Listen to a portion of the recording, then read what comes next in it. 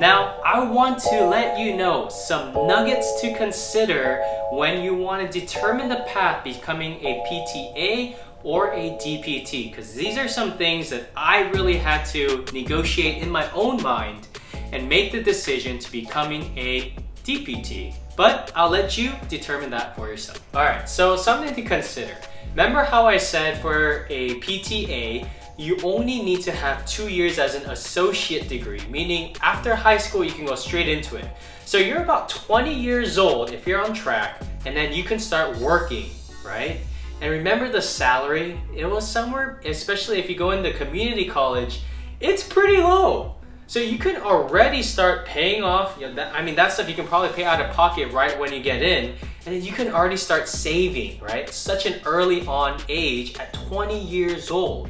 Well, as a DPT, on the other hand, you have to go through 7 years. So you might be like 25 maybe when you start making some money.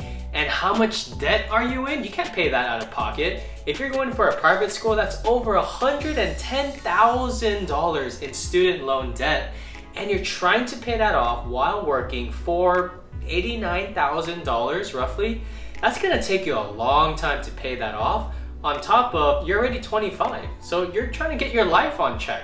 Maybe you're married, maybe you have kids, maybe you're trying to think of a house. I mean, you're already a little bit behind. So you want to be thinking about those things. So you go, well, okay, well, PTA seems like a great route. Why not I just do that? Hold the phone. I remember when I was trying to determine, do I want to become an assistant or the doctor? I didn't want to take orders from anybody.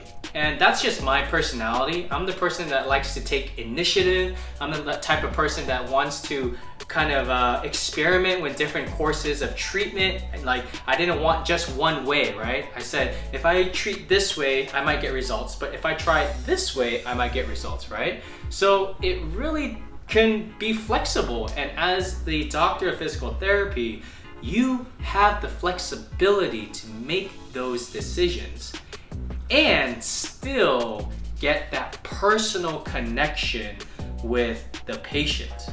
The assistant, you can't make those decisions. You just have to take it as it is. Yeah, you get that connection and you get a pay cut. But the schooling and the tuition and the debt makes a big difference, right? So all those things are something to consider. Lastly, this is something that most people don't talk about, so listen up. Documentation. Oh, man, this is a big one, okay?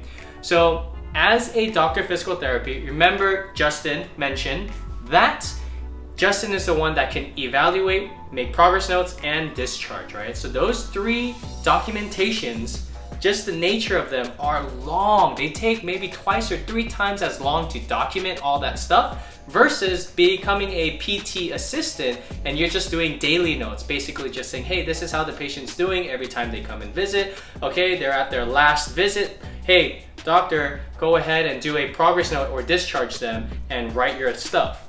So, considering that, what does that mean practically? As an assistant, you go in, you document your daily note, and you leave.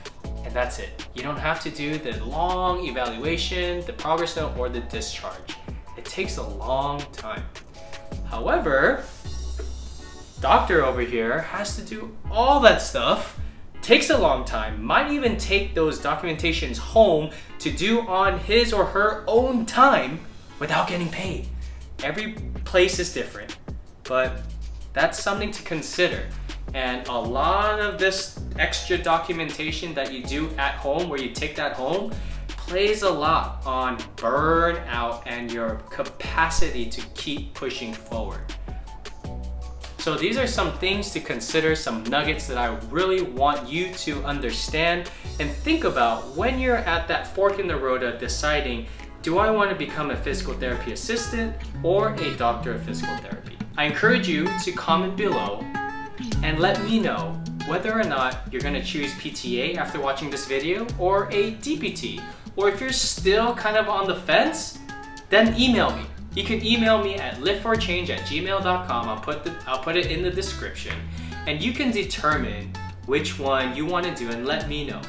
I also do online one-on-one coaching to help determine specific courses and the path that you're on so that I can help mentor you and guide you to make the right decision that is fit for your own future.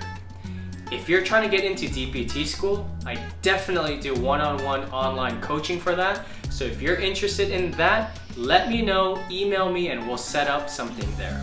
So if you have a friend who's interested in the difference between PTA and DPT, or if you're on a public forum like on Facebook and you found this video to be helpful, please post this video on that forum so other people can get value whether or not they should be a PTA or a DPT. And if you found this video funny and entertaining, give this video a like. So I hope this video helped inspire you to help you make the decision between becoming a PTA or a DPT.